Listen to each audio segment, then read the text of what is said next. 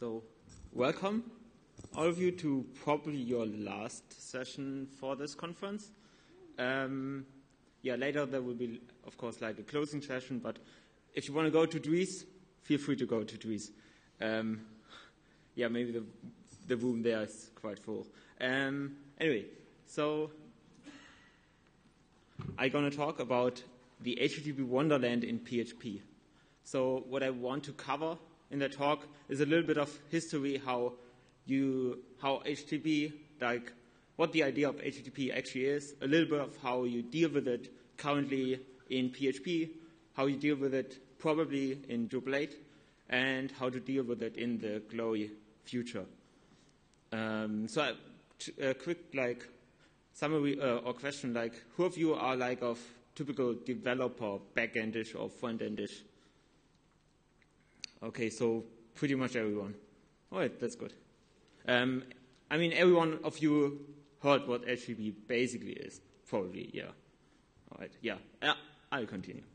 Okay, so first, a few words about me. My name is Daniel Wehner. I'm a core contributor. I'm working with, as you see, with the Drupal 8 people, with the people contributing there. I work for Tech 1 Consulting, and I also work for Chapter 3. And in general, I'm a really curious person. That means that I got sidetracked and tried to find out about a particular technology, and I will suffer from doing it because it will lead or steal so much time. And that's why I'm kind of interested in that talk, because I did a lot of research going on with how you can properly use HTTP in PHP, and how you can design your application around that. Anyway, let's start it with HTTP. So what HTTP stands for is written down here. It's the Hypertext Transfer Protocol. So a protocol is a way how computers or general stuff communicates with each other. Transfer is because it transfers data from one computer to the other one. And the interesting one is actually the hypertext. You know all the hypertext. HTML is a typical hypertext. It's a document with some links between pointing to other documents. But it's not the only hypertext you can think of. You probably all use Windows at some point, and their help system is also a hypertext, because their help system in Windows has links to other help systems. So HTTP allows you to deal with hypertext in general, because one primary entity of HTTP one thing you can use there are URIs or URLs in general, and with them you can refer to different documents. So here's another example of a hypertext. Anyone know what this screenshot is about? Anyone know that game? Just curious. Yeah? Exactly, that's Myst. So it was a game in the 90s, and you see a 3D graphic, but that's all fake because it's pre-rendered graphics. And it's basically rendered that it was kind of an island. Maybe you see some water on the left side. And it was a pre-rendered game, basically. And that game consisted of multiple images with layers on top of that. But these images have been connected using kind of URLs. So there was a thing called hypercard, which was like a stack of images connected to each other. And you could build something like that pretty easy over HTTP as well these days. So HTML is really just a special case. Another example is a thing called whole.json. Whole.json is a common format how how computers communicate with each other. If you want to export a user, you can do it via whole.json because the other computer also knows how to read in whole.json. Don't think that HTML is the only thing. It's actually just a special case. A little bit of HTTP history. So here you see kind of one of the first computers, which is what's called a next computer. This is in CERN, so the collider is there, and there a guy called Tim Berners-Lee invented the web back in 1989, and his idea was that it should be easy for people to document what they do, and to write documents about their work at CERN and their research and how to, and his primary idea was that idea of linking documents together, because that actually makes information helpful. Then there has been a couple of steps in that process how HTTP was constructed. All of you use probably HTTP 1.1 these days, but there came out this year a new version of it, which is the 2.0 version. Maybe you have heard of it, but there are a couple of misconceptions about it. So, for example, people said that encryption is built into HTTP 2, but that's actually not true. It's just the case that every browser requires it, but you could still use your little Raspberry Pi and talk with your fridge over HTTP without encryption. But for user stuff like your browser, it should be secure. That's what people like Firefox think. So here's a basic model how HTTP works. There's someone doing a request.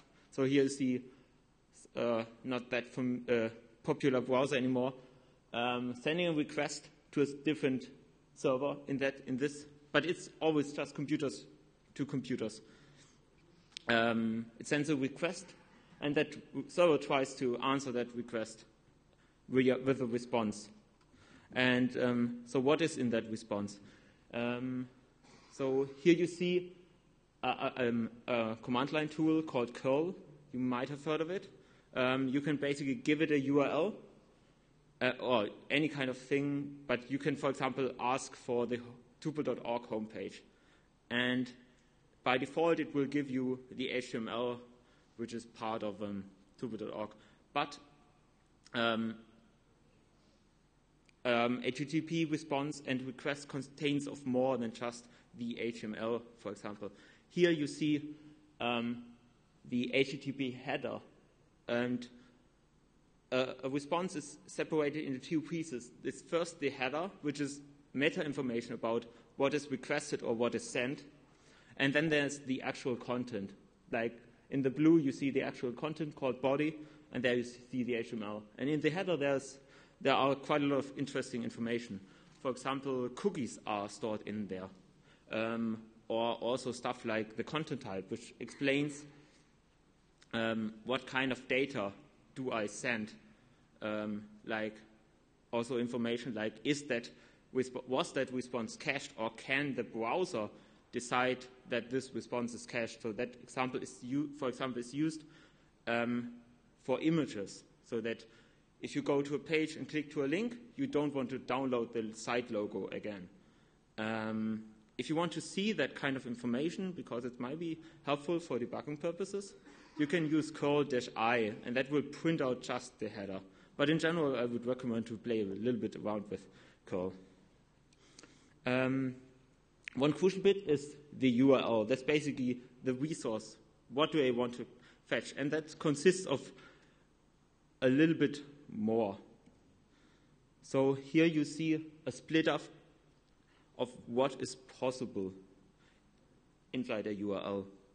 So a URL is split up in the scheme.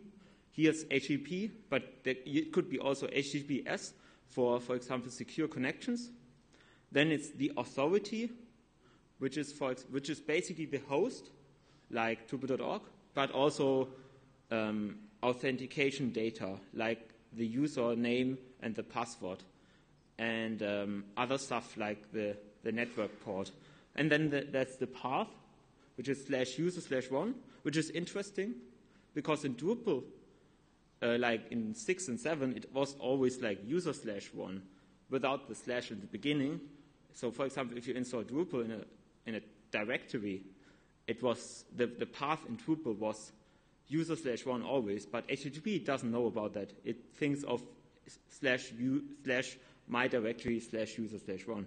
And that's kind of a thing which people struggle in Drupal 8, that distinction between what HTTP defines and what PHP thinks about it and what especially Drupal thinks about it. And there are other stuff like the query parameters. So we have seen the header, but what can be in the body? In the body it can be the HTML, but there could be also form data. So if you click on the submit button on a page, additional data will be sent to the server. But you can put in pretty much everything. You can even stream videos over it if you really want to. Yeah. So we have seen a quick overview of what is possible inside HTTP itself, how it looks like a little bit. But we can then also have a look like how we deal with it in PHP, which all of us at least somehow used. There are a couple of ways to do that. Here you see the old way, or the way how PHP does it itself without any kind of abstraction on top of that. I call it the number 0, because it's basically how you start. You maybe have seen something like that. There's a couple of information exposed for you in PHP, but it's all in the global namespace. So here, for example, you see _get q, and that's basically referring to the path in the URL. It's not entirely obvious why it's named like that. Because in HTTP, we talked about the header, we talked about the body, we talked about the query parameters, and here's _get. It's kind of odd. It's the language here is totally different to HTTP, which is a problem for people new to it, and it's a problem if people are used to that, and then go to other programming languages. You can do other stuff. Here, it's not that important. But I'm wondering whether you have seen that friend. Anyone have seen that friend? Cannot modify header information, headers already sent. Yeah, it's a fucking pain. Where the fuck is that? What does that mean? Fuck you. It's a freaking pain, because that error is basically impossible to debug. Here, what? All right, so what happens is that, as you've seen before, the HTTP message consists of two elements. It consists of the header, then an empty line, and then the body. And the thing is, once the headers are sent out, you cannot send additional headers. It actually says in the message, cannot modify header information, headers already sent. So everything which is before the first empty line are the headers, and in case you send out the body, at least a piece of it already, you cannot do anything about it.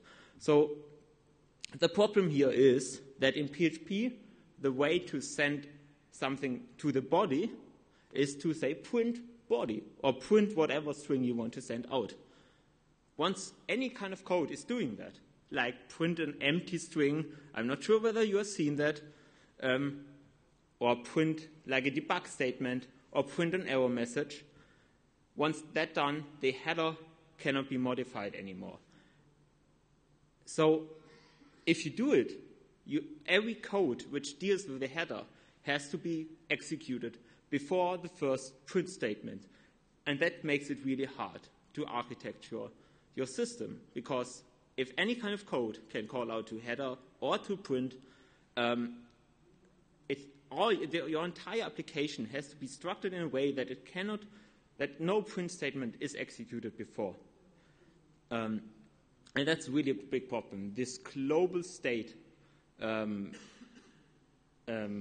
it's just bad architecture.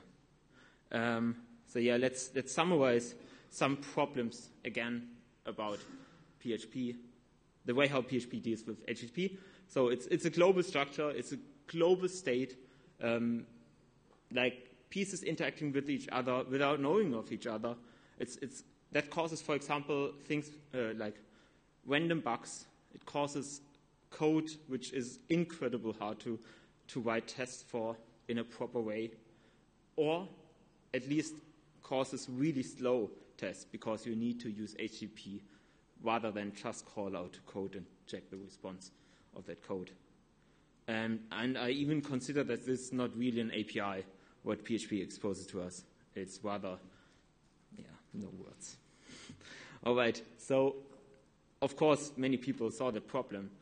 And so one approach is to define additional abstractions on top of that, what we have from PHP. And one way is to use an existing library. Here's a list of some of those. You see Send. You probably heard of Send as the inventors of PHP, or somehow the people which maintain PHP. Partly it's an open source project, but there are many people which are paid to contribute in Send. But Send also has a PHP framework. And that framework has its own HTTP abstraction. Another one is Guzzle. I will talk about Guzzle more. It's later, but it's basically an HTTP client. Similar to curl, actually Guzzle uses curl under the hood.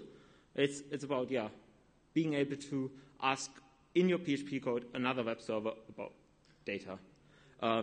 Another interesting example is OAuth server PHP. That thing, you think, I want to write a library dealing with OAuth. Let's implement a HTTP abstraction, because my domain in my library is OAuth, so I need to write a HTTP abstraction. It's just wrong that you have to take care of that in your library. So what they did is to write an abstraction over HTTP library. So you have like this additional level. They don't provide an HTTP library, but rather they provide a wrapper, and it makes things really hard to deal with if you don't have a common foundation for every project. Another common example is Symfony HTTP Foundation. This is a thing which people kind of criticize a lot. It's also used by a lot of people. Here's a list of them. Some CMSs, 888, maybe you've heard of that, PHP, BB, Cantao. There are a lot of people using it. Why are people using that? That's an interesting question, I think.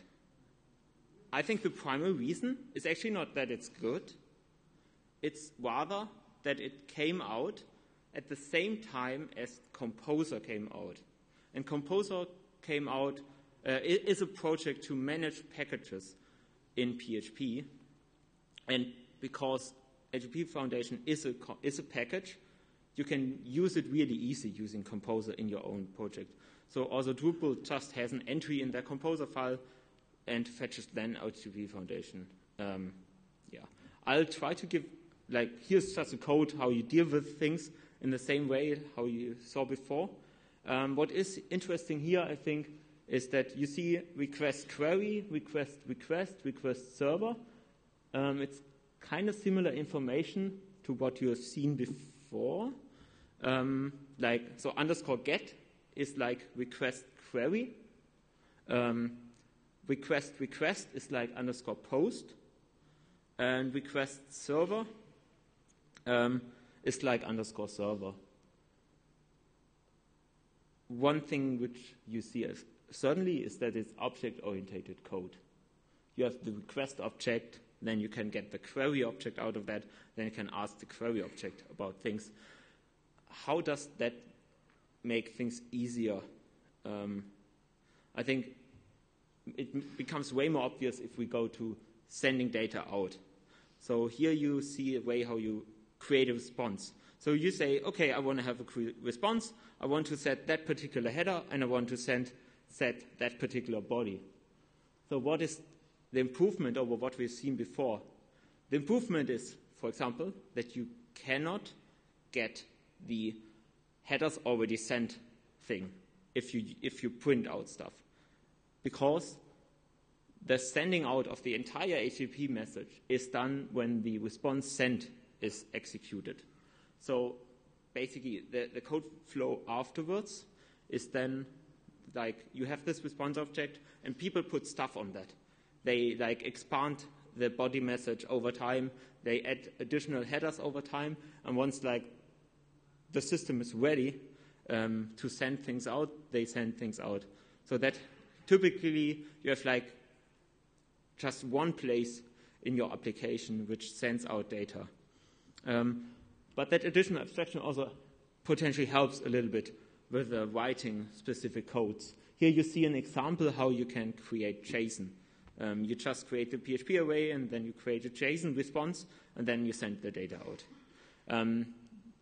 That additional thing also has a huge impact on people who write tests, because you have those objects. You have input, which is the request, and you have output, which is the response. And your test can just look at those objects and see whether they are constructed in the proper way. Let's build an application. So we have basically everything what we need. We have an HTTP request. There's our response, our application, and then there's a response. So here you see an example. Request is coming in from the left side. We create a request object in PHP.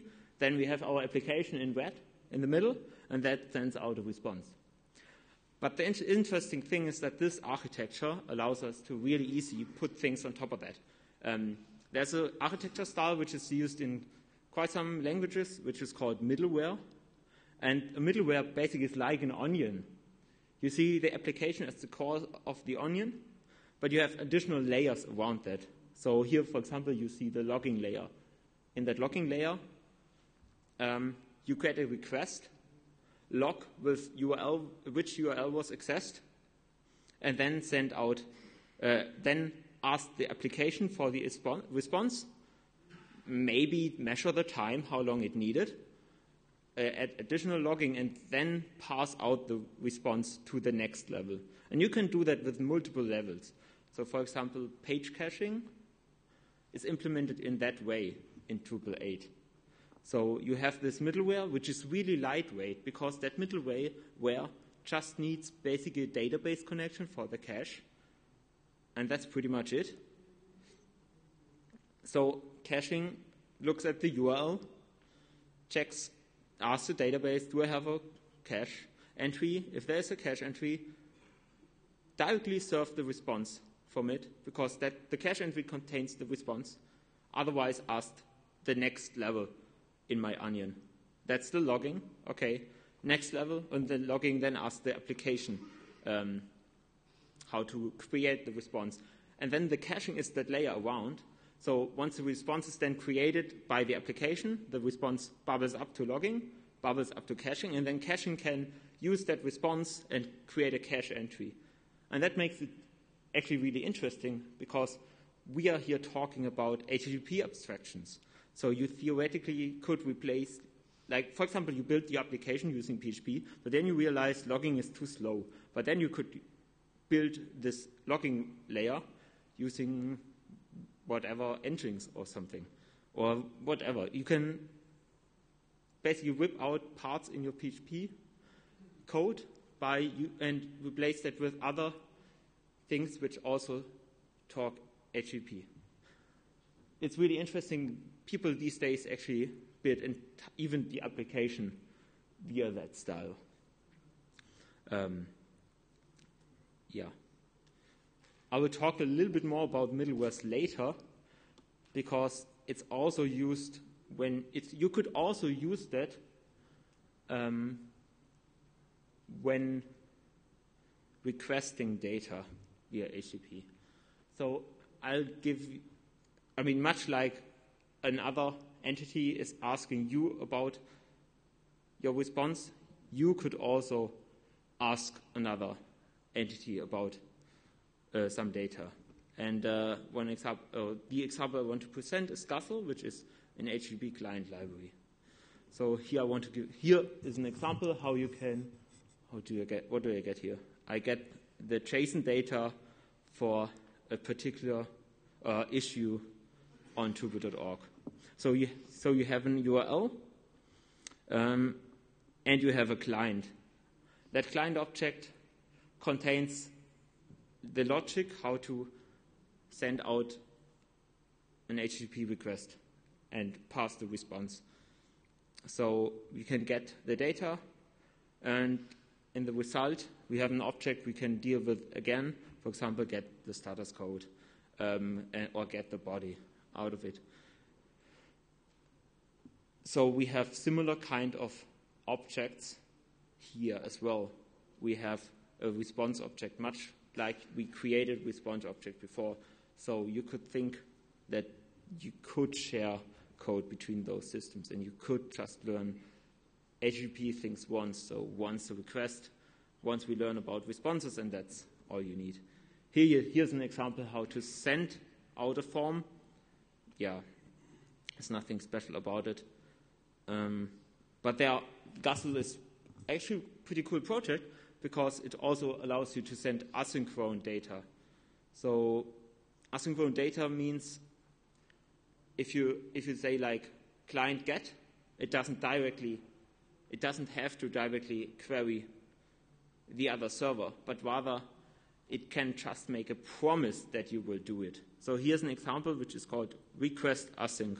So you say, I want to get example.com, and when this is done, so then, when is it done, then I want to do something, and in this particular case, you just want to manipulate the response. But you can do basically everything here. But with that kind of architecture, which is, for example, used in JavaScript pretty much everywhere, it allows you to like, for example, bulk operate on these kind of things, or just create the request and then don't care about it anymore. And by that architecture, you can speed up your code a little bit by not necessarily execute what you need. Guts is pretty cool because it allows you to set a couple of additional options. So, for example, you can do like a request which gets you a cookie, and then you can post to Drupal using the login form, and that gives you a cookie, and then you can post another thing which posts you an issue, and it can keep track of state, for example. But it can also say things like, I want to deal with redirects. So if like Drupal.org decides you want to redirect to a different page, it can keep track of that internally. But there's many things like built out of like presented to you out of the box, like logging, history. You can build your own, but there's also a really interesting thing which is called Guzzle Service, and that allows you to integrate Guzzle into whatever API service, like GitHub, and allows you to provide those abstractions in the domain language of that particular API. And then you don't have to care about Guzzle, but Guzzle is handling everything internally. And it makes it easy to write those API wrappers for GitHub, for example, or your own site. So we've seen the response object here, as we have seen the response object in Symfony HTTP Foundation. So the question is why those are two different things. Why do I have to learn about HTTP again? Like, for example, the author of Guzzle invented like all that things like response query. It dealt with things like query parameters. He worked on all that kind of stuff. And then he realized, I do exactly the same as the guy from Send Foundation. Not Send Foundation, Send Framework. Why can't we work together? And there's one group which is called PHP FIG, which is the framework group, which framework compatibility group, interaction group. Anyway, they are working on things called PSR, which are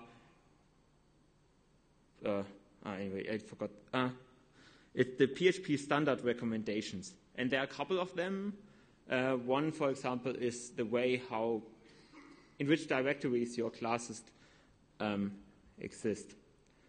So PSR7 is an idea to provide request, response, and all kind of those objects in an abstract way, so that everyone can speak, so every Drupal, Symfony, Send, WordPress, Guzzle, whatever, can speak in the same language together.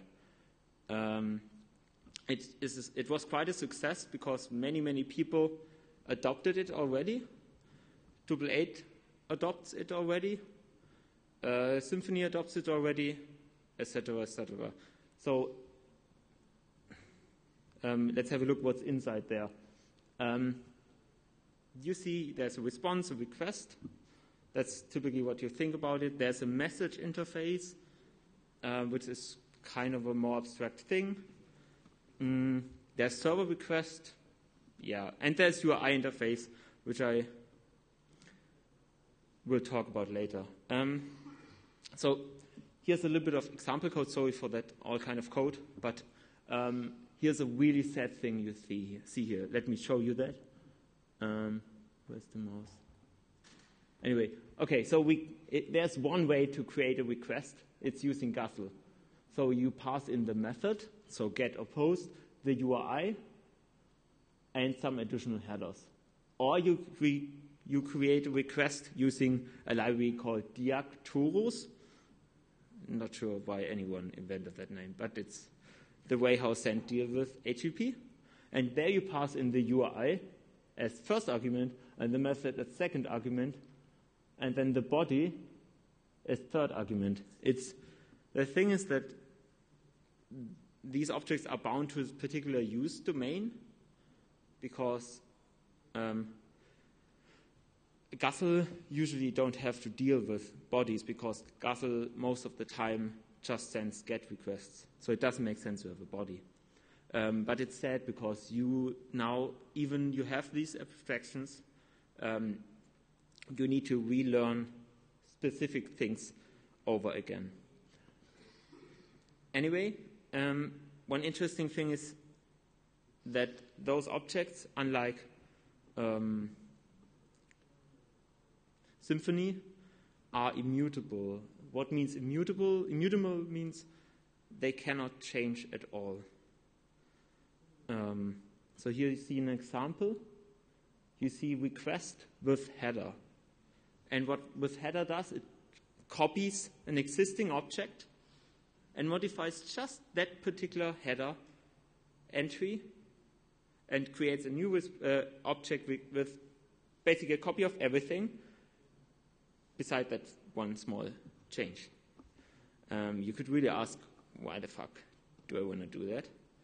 And yeah, it's kind of an academical discussion, sadly. Immutability. It's coming from functional programming in which you don't have any kind of state.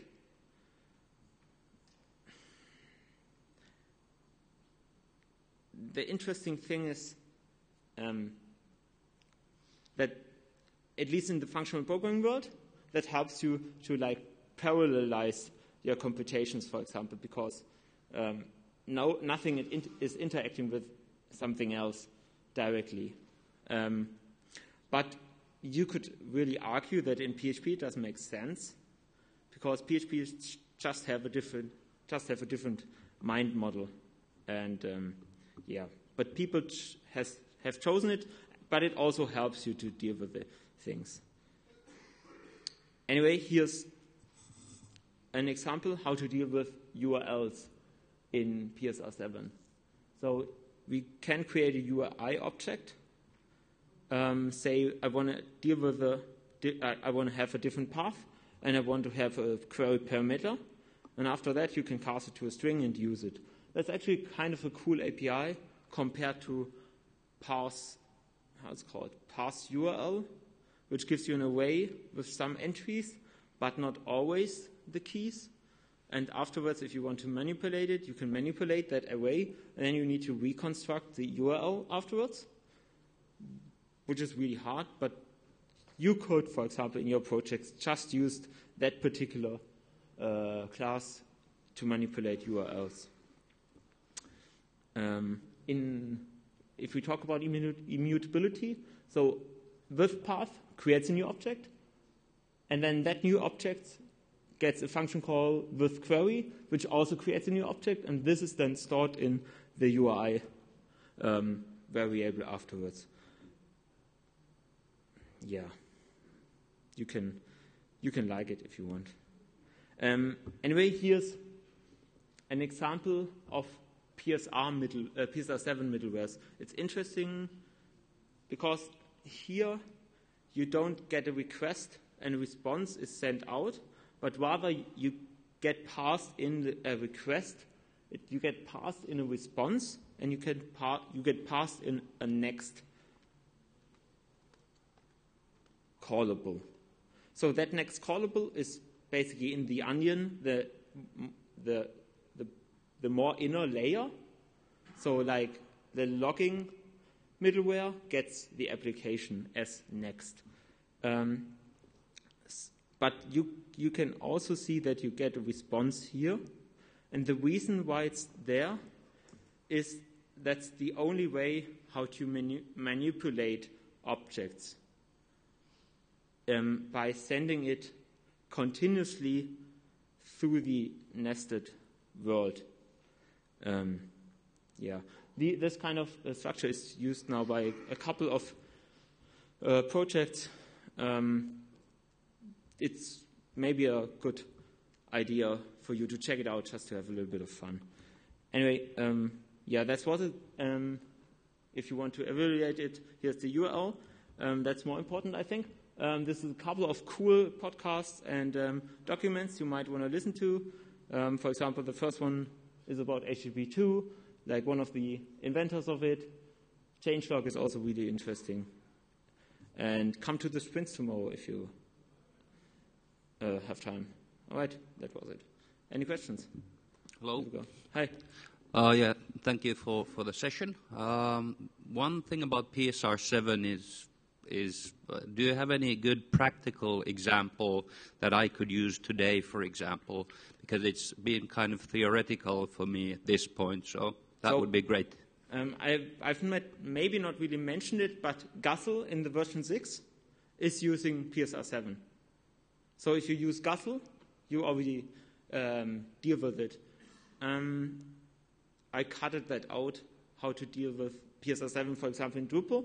But in Drupal, you can pretty much also return a PSR7 response or ask for a PSR7 request. And internally, Drupal converts the normal HTTP Foundation objects to PSR7 objects. So that's one way to deal with it. Another way to deal with it is to play around with those kind of frameworks. They are really lightweight frameworks, like Relay. It's built upon a different architecture than MVC, which is more suitable for the web, or the Slim framework, which seems to be one of the fastest PHP frameworks ever. So that's one way how you could learn more about it. Does it answer your question a little bit? Yes, but for example, could I use a middleware to integrate the CDN, for example? Yes. I mean, in a CDN, you probably want to deal with setting additional headers, right? Yeah, you can write a middleware in PSR7 style. I'm not sure whether there's some out there for specific CDNs, but you could write a middleware which manipulates the response object. That was exactly so. So something like that you could use it for today. Yeah, exactly. I mean, today, what means today for you? I mean, if you deal with Drupal 8, for example, or if you deal with Symfony framework, you could write such a thing in that project. I mean, if you click especially on Stretchility, so those slides will be online and they are all links. And Stretchility is a middleware framework. It's basically the thing which defines those middlewares using that particular function signature above. And that kind of project has a couple of examples already. And then probably there are links to other people implementing exactly that interface there.